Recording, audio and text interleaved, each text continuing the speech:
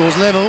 He's creating a few problems, Robbie Gray, because he no doubt is very good on the ground, but he can take an overhead mark. On that occasion, he was leading back into their hole. Chaplin. Yeah, Gray, a wind chop in the arms or over the shoulder. Take your pick.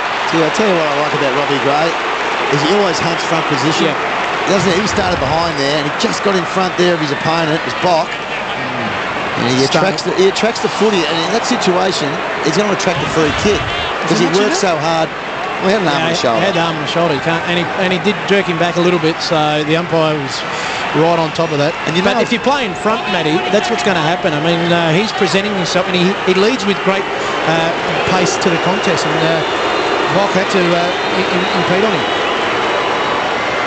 That's for his second goal. He's got it. Port Adelaide back in front, and Gray's your man at the moment.